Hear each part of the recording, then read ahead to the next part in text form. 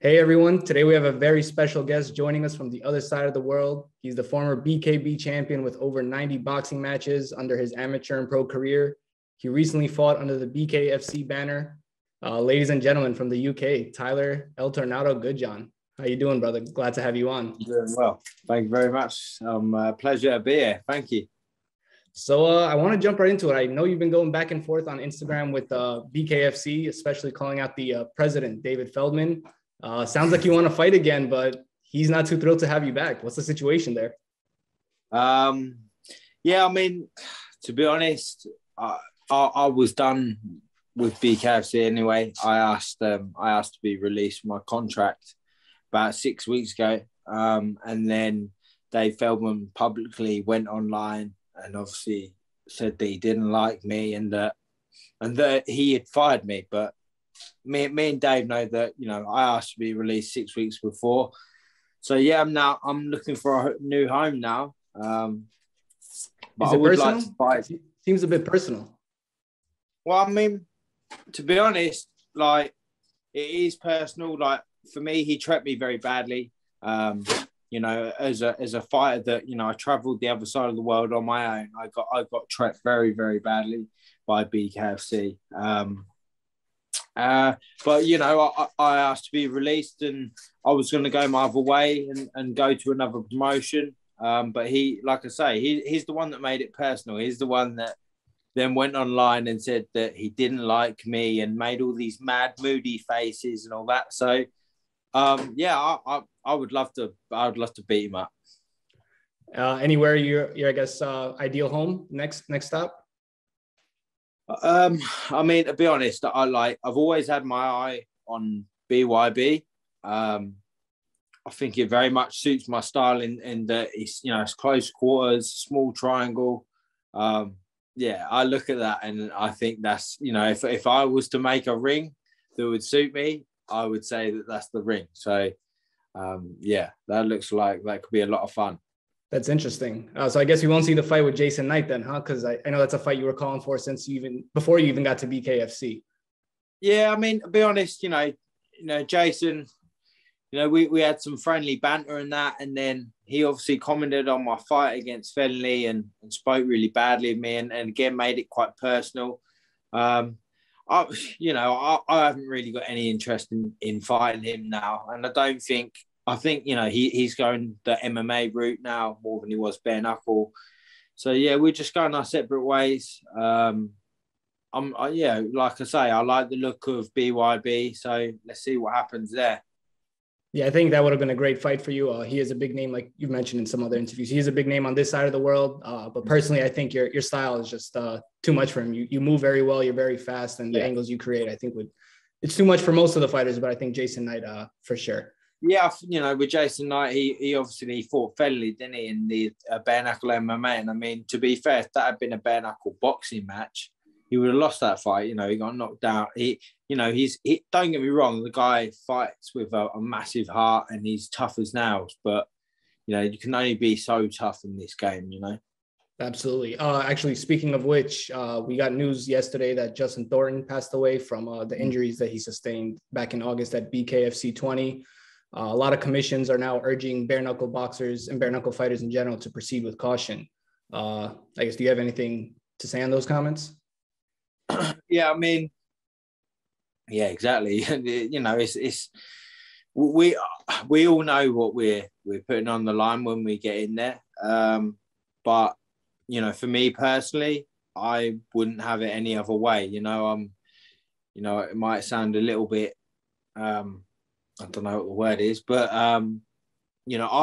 for me, I would die in that ring, and I know a lot of people can go, oh yeah, you're just saying it. Generally, I would, and I think other real fighters would say exactly the same. We all obviously it's horrible that someone has died from it, but if you'd asked him, he would have known the consequences that go with fighting, especially bare knuckle fighting. We're a different kind of person. It's that Viking mentality, man. Yeah, of course. You're going to war. And we'd be stupid and naive if we were to say that we didn't know the sort of consequences of doing what we're doing. So, yeah, we do it regardless, you know. Did you know Justin at all? Have you ever been on the same card as him? No, I haven't. No, I was that his first bare knuckle. Or I'm not sure, to be honest. Yeah, I knew the guy who he fought, but yeah, I didn't actually know him. But yeah, you know, it's always horrible to hear that someone's died in the sport, because obviously, yeah, like I say, it sort of shakes you a bit and think, well, that perhaps could have been me. But like I say, yeah, we're warriors, so I think we'd all say the same thing anyway, you know.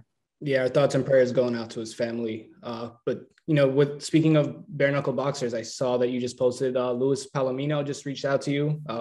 Yeah. I guess you mentioned that he said some positive words, put you back into good spirits. So glad to see you guys have a positive relationship now after the fight.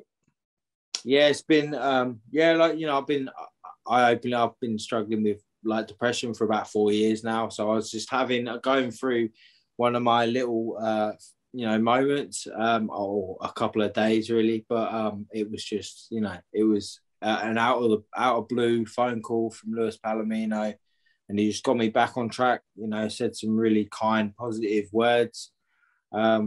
And yeah, just got me out of bed, got me thinking straight. And, you know, it's just, do you know what it is? It's just being around another fighter. Do you know what I mean? Like I said to him, I said, Lewis, you know the game, you know, you've been around as long as I have. And I've just, you know, after the fight, obviously the whole getting fired from BKFC, you know, I've sort of been in this grey area of not knowing what's going on. So it's really, you know, it's been hard to deal with. But yeah, no, I'm getting back on track now, and yeah, looking like, you know, BYB could be the next home for El Tornado. Sounds exciting. So between glove boxing and bare knuckle boxing, I know you have a lot of experience in both. You started off as a glove boxer and did pretty well. So I guess, what would you say personally is the biggest difference between the dynamic of the two sports? And I guess you prefer bare knuckle, but I guess if you can tell us why. Yeah. Yeah, like as a boxer, you know, I achieved a lot as a boxer. I was a national champion. I was national professional champion. You know, I love boxing, but I was fought with my heart too much. You know, I was the guy that, you know, to be fair, it didn't matter what card you put me on. I fought on anti-Joshua cards. I fought on a lot of world title fights, and I stole the show because I come to fight. And you know, the better boxers, the guys that could use the ring and jab and move and stuff like that and get out of the way, they're the ones that I lost to, you know, because I wanted to be in the fights. And eventually I then, at the age of 26, I actually got banned from boxing for talking about using saunas and salt baths and methods like that to lose weight. I actually got banned from... Is that not legal in boxing? Because I know in MMA it's very popular. Yeah, so I mean, everyone does it. I mean, every time I speak to someone about this, their first question to me is like, "Yeah, but doesn't everyone do this?" And it's like, "Yeah, no, you're just not allowed to talk about it." Obviously, I got banned, and again, you know, I was in a hole where, you know, I just spent 16 years of my life doing something, and then all of a sudden I'm banned from doing it. So, yeah, bare knuckle boxing pulled me out of that hole, and I've just, like I say, it's my sport. I've just acclimatized to it. I like being in them trenches. I like fighting, and you know, the main difference with boxing and bare knuckle is the pace. And you are, at some point in that fight, you are going to stand and trade, and it's just whether or not you can stand and trade is to if you're going to win or not. You know, so. Yeah, I love bare knuckle. I think it's, you know, we're a different breed of fighter, to do it, you know. Has there ever been any consideration for MMA? Yeah, do you know what? There has been a lot. A lot of people have asked me, and do you know what? I think, you know, as a kid, I started boxing at 10, and the thing with it in England, you know, boxing is the sport. Do you know what I mean? Right. MMA is only just sort of started coming about here in England. I know it's massive over in America, but you know, it's getting bigger. Still relatively new here, yeah. Yeah, so I mean, there's not like, especially where I am now, there's not a lot of MMA gyms, you know. So, but I'm telling you now, if MMA had been about when I was 10 years old, I would have started MMA. I love it. It's yeah, it's the real deal. Some of them guys, the UFC guys, and that are absolute weapons. They're just Have you done any grappling or wrestling training at all, or strictly boxing all your life? Nah, just all boxing. So like with obviously when I fought Palomino, like the first thing that he done is, you know, where I roll in, I like to use my head movement and roll it in the shots. I've rolled straight into one of his clinches and he's just gone boom like that. I ripped 2 uppercuts. So it was like, do you know what I mean? Yeah, so that's one thing that I need to start getting used to. But it's going to be fun. It's going to be fun, like, you know, trying it out and learning it, to be fair. Yeah, like myself and my co-host, we both did judo for 10 years. We wrestled. So we have a strong grappling base, but not too much in the striking. And, you know, as I'm getting older, I kind of wish I did some boxing or kickboxing just to level the playing field a little bit. But then to be fair, like when I was over in America, like speaking to like a lot of the bare knuckle fighters who are on the cards and that, obviously like wrestling's like a big thing over in America. Yes. Like wrestling here is like non-existent. We don't do that here. So for us to, you know, that's a big thing to have over us. Do you know what I mean? If being a striker, I'm just going to get taken to the floor. Do you know what I mean? By this wrestling, because I ain't going to know what's going on. So, yeah, I love MMA and I'd love to be able to do it and everything else. But to get the ground game and everything else up to the level that I'd want, I think it'd just take too long. Do you know what I mean? It does take like time. I say, people are going to know that I'm a ex-professional boxer, bare knuckle boxer, and they're just going to take you to the floor, aren't they? Yeah, that's the name of the game these days. So you said, and speaking of opening MMA gyms, I hear El Tornado Fight Club is just about open. Can you tell us some more about that? Yeah. So it's my baby basically. It's like the last 3 months since the fight, I put all the money from my fight into this gym, and it's just it's looking great. I'm just literally waiting for some like gym matted floor for the bit where like, I want to try and get an MMA coach in. Right. Awesome. So that, you know, you can do some grappling there and stuff like that. Because like I say, it's, you know, it's a fascinating sport, to be fair. Like I say, the guys, them top level guys in UFC are full on weapons. You know what I mean? They're like, imagine meeting one of them guys in the street or something. Do you know what I mean? It's just the end of your night. Yeah. So it's but yeah, no. So I want there to be an MMA coach here if I can. And like I say, I'll help a lot of MMA fighters if they want to travel to me and do some striking work and stuff like that. I'll be more than open to that. That's cool, you know. So, are you hoping to get, like, I guess, is it going to be open to the public, or is this kind of more for MMA or boxing athletes? No, it's gonna be, no, it's gonna be open to the public. I've got like a lot of like my friends who are now like my age and obviously have got like normal jobs and stuff like that. But they had amateur fights when I was an amateur, like years ago. So they're like, wow, I want to come back. And so that, you know, it's gonna be a good laugh. I've got a lot of people, like I say, I've got a lot of people who want to come and try it. My girlfriend, she wants to start boxing and actually wants to have a fight as well. So so that's gonna be cool because she's gonna be my project. Do you know what I mean? See how much a good trainer I am. The protege. Yeah, exactly. Yeah. All right. So I got one last question before we get to some of the fan questions that they sent us in. Is your OnlyFans business, is it still in business, or is that in the past now? No, that's in the past now. Believe it or not, well, I mean, believe it or not, it was stopping me from getting a lot of sponsorships. Really? A lot of companies wouldn't touch me. Do you know what I mean? So, but yeah, no, I had fun doing it. It was, I lived out every guy's dream, banging porn stars for about a year. So, yeah, it was all right. Sounds like fun, man. Sounds like fun. All right. So let's get to some of these fan questions that were sent in. The first one we got from Stuart James 91. I guess you kind of touched on this, but the question is, why did you leave 2 bare knuckle promotions on bad terms? I'm assuming BKB was the other one. Yeah. So, like, to be honest, it wasn't really that I'd left on bad terms with BKB. I'd obviously been offered to come to America and fight, and I just said, look, I'm going to chase the American dream. I'm going to have this fight in America. I mean, to be fair, in hindsight, it obviously it riled them up and it frustrated them or whatever.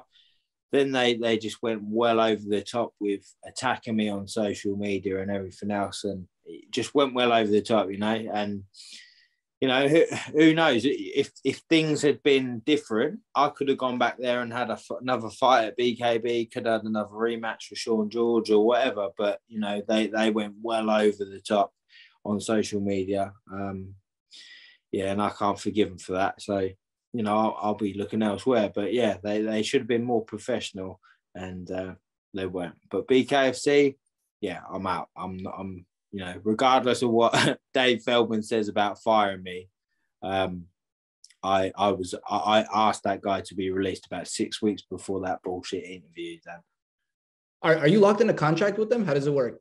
Do you have like a certain number of fights? Yeah, so I've I had one more fight on my contract with them, but he's obviously fired me now. So see you later. Got it. All right. Next question we have from Andreas Lorca. He asks, when did you start bare knuckle boxing and why? And he says, saludos de España. So hello from Spain. Yeah. Like I say, just it was. I was a professional glove boxer for about 7 years, and then I obviously got banned for doing a podcast talking about like methods of losing weight and stuff like that. And like any fighter would testify, like it leaves a hell of a void in your life when I didn't know what to do with myself. Do you know what I mean? So I actually see bare knuckle boxing being like spoke about on my like local news station. They were saying like how it's the new biggest sport in Britain, taking over and all this. I got I got the manager or the promoter's name, rung him, bish bash bosh. 2 months later, I was having my first fight against Tony Laffey, who is an absolute animal, by the way. So yeah, just threw myself into it, and here I am today, fighting in America, and yeah, I love it. That's awesome, man. All right, we'll do one last question. We got a question from Beyond Holy Water. They're asking, how do you land a hook in bare knuckle? I guess, is it any different from glove boxing? So something like I'm going to do at my gym. I'm going to teach bare knuckle, because obviously that you can't throw the same shots with a glove that you're throwing with the bare knuckle. So like by the hook, I like twist around and land with my two knuckles there. So like whereas a hook with a glove would be more like land it almost like that with the glove. Got to make sure you twist it round and like land almost on top of it. Do you know what I mean? Even with the jab. So like when I jabbed when I was a boxer, I didn't even tense my hand. I'd like flick it, almost like whip the jab out. But the jab and the bare knuckle, I'm twisting and I'm landing it with the two knuckles. And I'm definitely getting more and more. I'm definitely getting better at it, because like as fights go by, I'm not messing my hands up as much. Like the early stages of bare knuckle, it was like the early fights, my hands were very, very bad. But like, yeah, they're cool. Like the last fight, my hands were right. So yeah, it's definitely something you just got to get used to. I don't really try. I only ever train with the small little gloves on. The 4-ounce like ones, the little amateur MMA gloves, when and stuff like that. But I do pads, bare knuckle, and everything like that as well, because yeah, there's nothing worse than throwing a bad shot and breaking your hand. I don't know how you guys don't break them. Or I broke my hand a couple of months ago, and it's not 100%, but I mean, I can't imagine going back into fighting right away. Like, well, it's funny because when I was like 24? Yeah, so like 5-6 years ago, I was training for a title fight in pro boxing. And I was sparring with a guy. I had a big 16-ounce glove on. He had a head guard on. And I threw an overhand right, and it hit him on the forehead, and it broke my hand. I got a spiral fracture in my hand. But like looking back on it, it was a bit of a stupid shot, and you just can't throw shots like that. Like I say, 16-ounce glove, head guard, forehead, and I still broke my hand. So that's how easy it's done, you know? Yeah, I forgot who it was. There was a bare knuckle recently that said you have to be a lot more, you have to pick your shots a lot more in bare knuckle boxing because, you know, the odds of you breaking your wrist are just so much higher if you don't hit at the right angle and the right spot. I would say, like, people ask me what's the hardest thing about bare knuckle. I would say the hardest thing is probably your hands. Like when I fought Sean George for the world BKB title, my hands were horrendous. Like you can hear the commentary saying like it actually looks like he's got a pair of boxing gloves on. I remember that. I actually saw that fight a couple of weeks ago. It's hideous. Your hands are huge. And I remember just being in there, like popping my jab out, like, oh, it was so painful. Do you know what I mean? And after that fight, I remember, obviously, I stayed in a hotel and I drove there. And I actually had to stay at the hotel for like another 3 nights because my hands were so swollen that I couldn't drive home. Do you know what I mean? I was just like, I couldn't even move them. Like, I can't imagine, man. You guys are warriors. All you bare knuckle boxers. I mean, you're different breed of fighters, man. All right, man. It was a pleasure having you on. Not sure if there's anything you want to share with the audience before we wrap it up. Just basically, I'm going to be back. BKFC trying to bring me down, but I'm going to be back and I'm going to keep doing it, shining in the bare knuckle boxing ring. Whether it be in the Trigon or whatever, I'm still going to be the man to watch. Yeah, absolutely. You're the main event bare knuckle boxer. Would love to have you back on when you open your gym or when you get your next fight scheduled. So yeah, man. Would love to have you back, man. Thank you very much. Appreciate it. Take care. Take care, man.